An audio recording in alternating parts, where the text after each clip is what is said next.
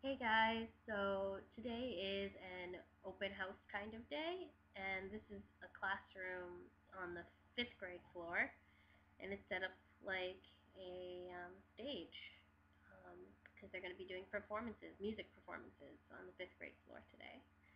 And as always, we have artwork, and basically they did self portraits of themselves on clear paper, and they did it with like whiteboard markers, and they just did a bunch of dots, and it came out really well. And then other paintings that they did for Halloween, they used Halloween words either in Korean or like there it says October, um, so in English too, and created Halloween pictures with the words, which was pretty cool.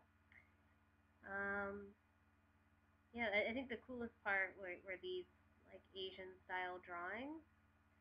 I found them really interesting, like samurais and stuff like that. Again, this is fifth grade, so they're about 10 years old, and some of these, like, I guess they're watercolor. It looks like watercolor. Are just amazing. I can't believe a 10-year-old was able to do these. Um, just really, really good artists. um, in the third and the fifth grade, from what I can see.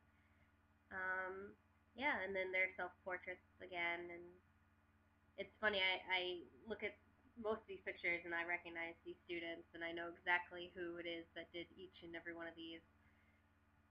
So it's actually kind of nice for me to look at and be like, oh, I know that person. But yeah, that really